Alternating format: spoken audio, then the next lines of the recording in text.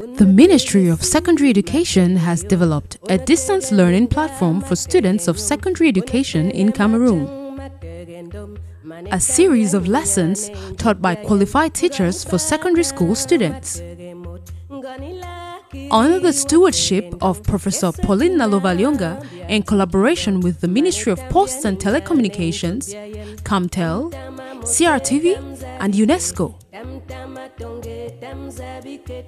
We are introducing distance learning as another teaching and learning method which is different from the traditional classroom setting that you are all used to. In the distance education mode, you are not with the teacher in person, so take your time, relax, listen to the teacher, take down notes and visit the following links for any questions or answers to your questions. Take it in your stride. This is Cameroon's solution to COVID-19 and beyond. Professor Nalovalyonga, Minister of Secondary Education. Welcome to Lesson 3 of your distance learning program for Geology USS Science with Kenneth Yosibo. During our Lesson 2, we had an assignment. So we're going to spend some time to correct the assignment before we get into our lesson of the day. The assignment required that we should observe this rock sequence. Now, we're supposed to identify and comment on the stratigraphic principles illustrated by the geologic formation that is above. Thus, during our lesson 2, we emphasized on the different principles of stratigraphy.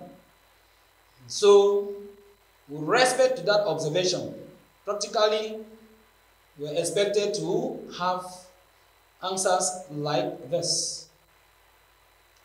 If you look at that formation, you will realize that the age order of the formations are 1. Precambrian crystalline rocks were first of all formed, followed by the Argolkian strata. Then we have the Cambrian and the Mississippian formation. Practically, this illustrates the law of superposition. Also, in that formation, you realize that the intrusions occurred in the order granite 1, seal 2, and then we have the dike as the last intrusion in the formation. Now, we have to justify why this order before we can bring out any of the stratigraphic principles that will most likely be demonstrated by intrusions in the area. The first reason is that granite, which is number 1, cuts through the older Precambrian crystalline rocks. That illustrates the law of cross-cutting relationship. The seal, which is the second intrusion, lie concordantly to the Argolkian strata. That again illustrates the law of cross-cutting relationship because seals are injections. Then the third and the last intrusion is the dike, and it cuts through the older Precambrian crystalline rocks as well as the granite intrusion and the Cambrian formation. This again illustrates the law of cross-cutting relationship. Now you realize that in the way the materials are laid down, the Argolkian strata are inclined, indicating that they have been subjected to some, post-depositional forces. These post-depositional forces could be tectonic activities, where you have the rocks being bent, twisted, and then they could be broken and physically displaced. This caused them to be tilted. So it gives us the picture again that helps us to relate it to the law of original horizontality. Now, remember that we are still under the topic stratigraphy. But our lesson for today will be on geologic time scale. So, our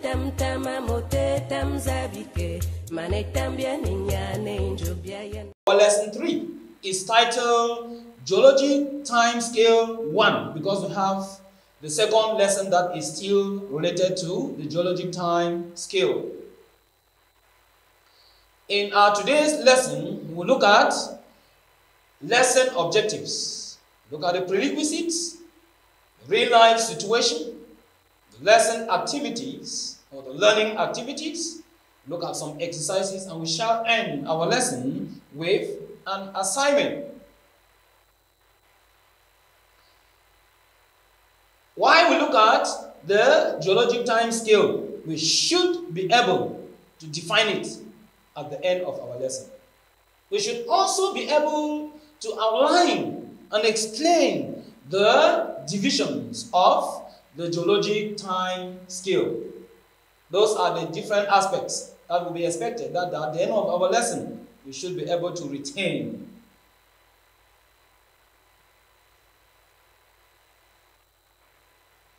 Now, to understand this lesson, we should be able to have a good background of stratigraphy and stratification, which was our lesson 1. Then, the different branches of stratigraphy, as well as the stratigraphic principles. Remember that the stratigraphic principles include the law of uniformitarianism, the law of superposition, cross-cutting relationship, original horizontality.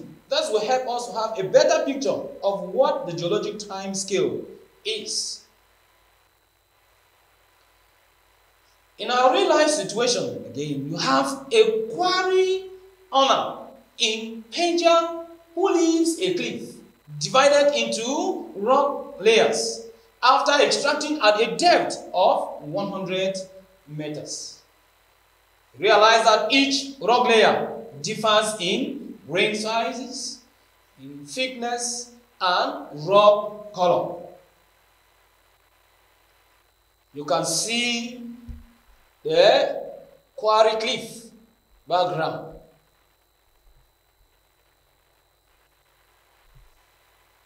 Now,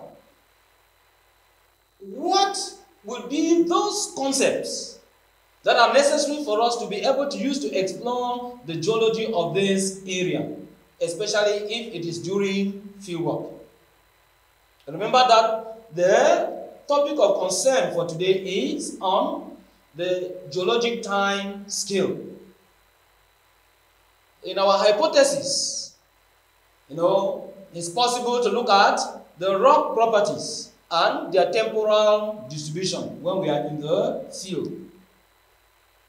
It's possible to look at the nudational geology of the area. That is, the way the materials have been worn out as they respond to geological processes.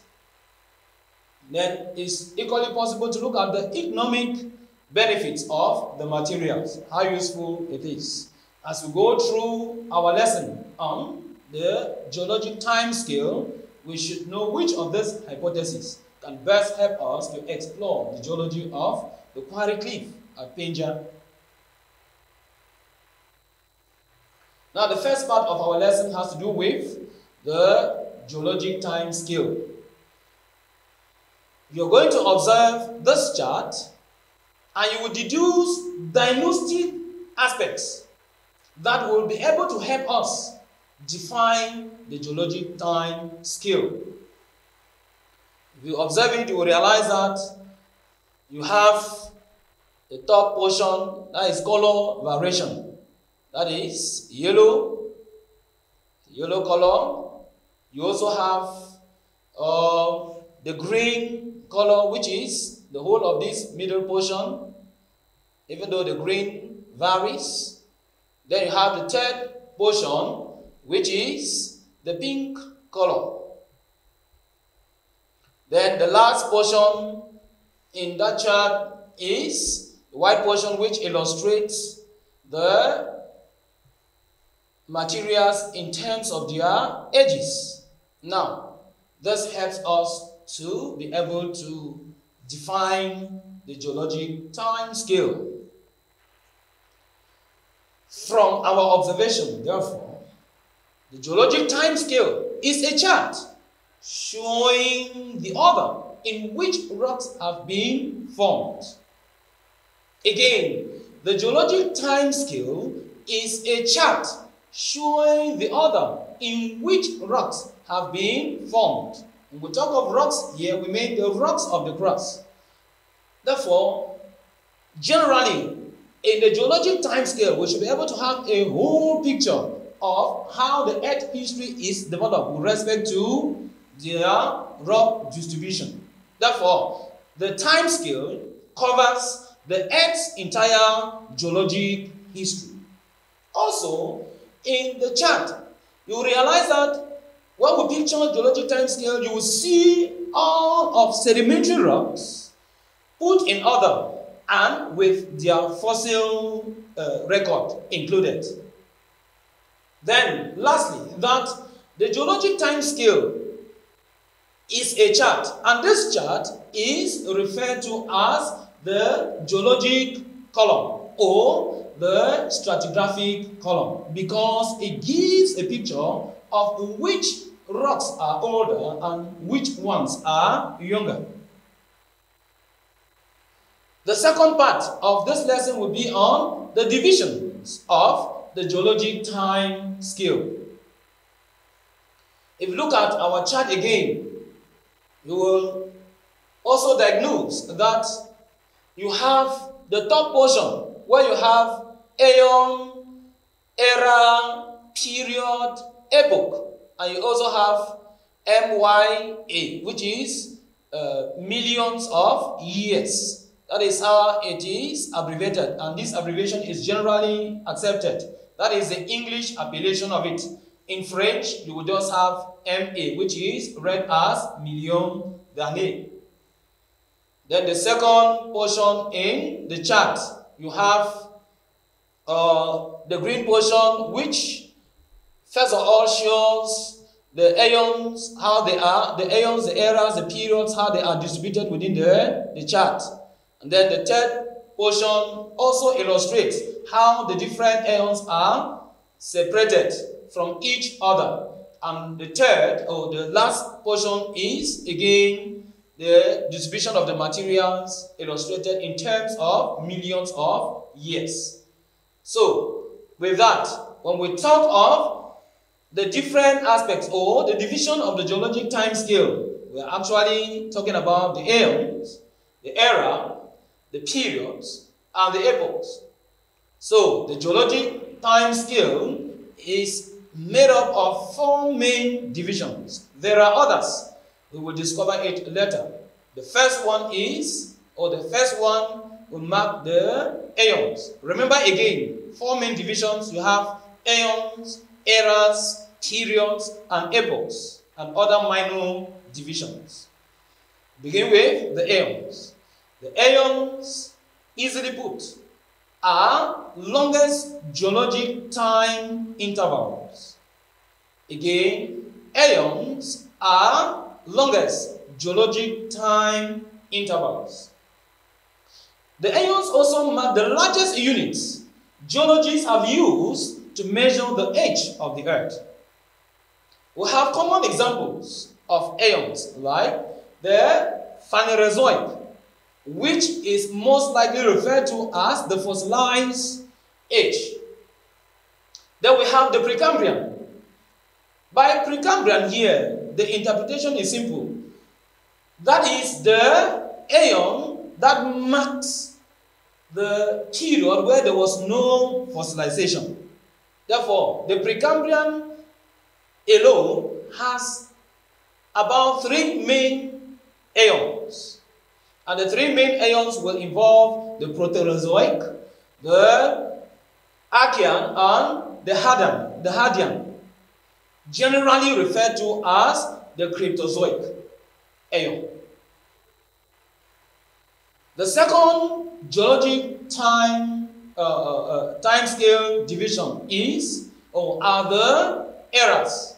The eras are subdivisions of the aeon or of an aeon. So if you were to take an aeon and you partition it, like for example, you have the Phanerozoic and if you take the Phanerozoic and you partition it, then you will have era or eras. Therefore, eras are major divisions of time and is most likely referred to in geology as the first order geologic time unit. The common examples include the Paleozoic, which is the past or the ancient geologic time. You have the Mesozoic, which is the middle geologic time unit, and then you have the Cenozoic, which is the recent or generally referred to as the present. When we talk of present, remember that we are talking about time that has already been studied and then presented in a chart. So when we say present, we may not be referring to ongoing activities. The third geologic time formation or the third division in the geologic time scale represents the periods. The periods are subdivisions of an era. If you take an era and you partition it, for example, when you take the Paleozoic and you partition it, you will have subdivisions referred to as periods. Therefore, periods are divisions of geologic time shorter than an era and longer than an epoch. Just like we say that the era is the first geologic time unit, the periods are second geologic time units. Common examples will involve the lower Paleozoic, which is made up of the periods Cambrian, which is the oldest period. You have Ordovician, which follows, and then the Silurian. Generally, they are within the Paleozoic. That is why we refer to them as the lower Paleozoic, because there is even the middle and the upper Paleozoic. That is an illustrative example of periods. The third geologic time scale division includes the epochs. The epochs are subdivisions of periods or of a period. Meaning that if you were to take a period, like for example, Cambrian, and you subdivide it, you will have time divisions called epochs. So you can be able to have lower Cambrian, middle Cambrian, and upper Cambrian. Such divisions will give us epochs. Therefore, an epoch is a unit of geologic time characterized by rock formations. By rock formations here, as we saw in our lesson 1, different branches of stratigraphy, we are relating this time division based on their lithology. Common examples include the Paleogene, which is made up of Oligocene, which is the oldest epoch in the Paleogene. You have the Eocene and you have the Paleocene. The Paleocene is the youngest. Now, you must take note that each of these divisions must always be written beginning with the capital letter. Even though they are not names of people, but they are important terms that have been used to give a better understanding of how the geologic time scale is partitioned. So the epochs are equally referred to as the third geologic time unit or the tertiary geologic time unit. Generally, we are saying that the epochs are tertiary, periods, secondary, and the era, primary or first. Now recall that geologic time scale is a chart showing the order in which rocks have been formed. Again, that geologic time scale is a chart showing the order in which rocks have been formed. Also note that in the time scale, there is arrangement of the information from the oldest to the youngest, giving a general picture of the entire history of the earth.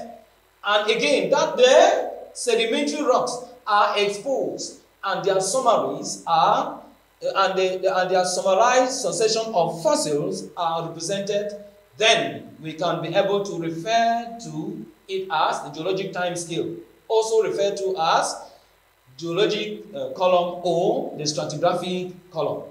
Now, the geologic time scale is partitioned into aeons, eras, periods, and epochs. And recall that aeons are the longest geologic time units, while eras are subdivisions of aeons and are referred to as first geologic time units. And then periods are partitions of an era and are referred to as second geologic time units, while epochs are divisions of a period and are referred to as the third geologic time units. Look at some exercises. Exercise number 1. Standard geologic time scale includes 1. Chart showing the order in which rocks have been formed. 2. Earth's entire geologic history from its origin to the present. 3. Complete succession of sedimentary rocks with fossils summarized. 4. Putting of rocks in order with the oldest at the bottom and the youngest at the top. Now, if you look at that, the proposals, that is A, 1, 3, and 4, and 2 and 3. B, 2, 3, and 4. Then C, 1, 3, and 4. D, 1, 2, 3, and 4. Our correct answer is D. So we are saying that the standard geologic time scale involves the study of, that is a chart showing the different rock formations. It also shows the entire history of the earth, as well as the sedimentary rocks and fossils summarized. And it gives, or it helps us to be able to know which rocks are young and which ones are old. Number 2, match the following to identify and define the divisions of the geologic time scale. You have that table which gives us the time unit as well as the definitions. The first is the era. You have period and epoch. Then in definitions which are not in order, you have A, third order geologic time unit. B, first order geologic time unit. C, second order geologic time unit. You have to correlate, know which of the definition relates the time unit term.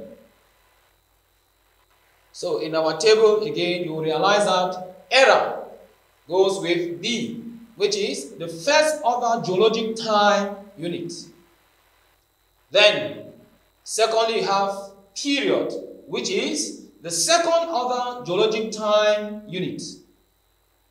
Then you have the third, epoch, which is the third order geologic time unit.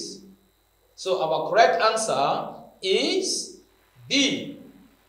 Simply that era, according to our table, relates B, which is the second, which is the first geologic time unit, and then 2 relates C, which is 2 is period, and relates C, which is second order geologic time unit. Therefore, period is second order geologic time unit. Then C, 3 relates A, meaning that an epoch relates A, which is the third order geologic time unit. In our assignment, we shall draw the summary diagram of the stratigraphic column.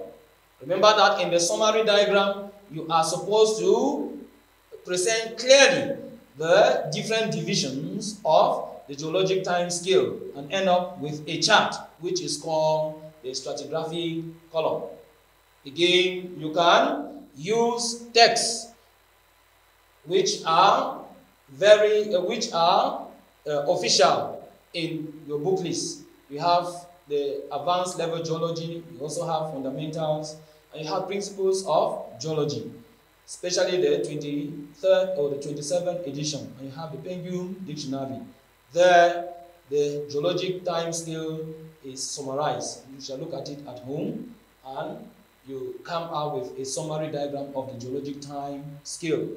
We have come to the end of our lesson on geologic time scale 1. Our next lesson will be on geologic time scale 2. Unatege si matege yop, unatege minga matege nyum, unatege majang matege ndom, manetambia ninyane injobia yen, ngani bana matege mot, ngani lakiri watege ndong, esekina bia dinkido, manetambia ninyane injobia yen, tamtama mote tamzabike, Tam-tama tonge tamzabike, tam-tam-tama mote tamzabike, mane tambia ninyane injobia yen.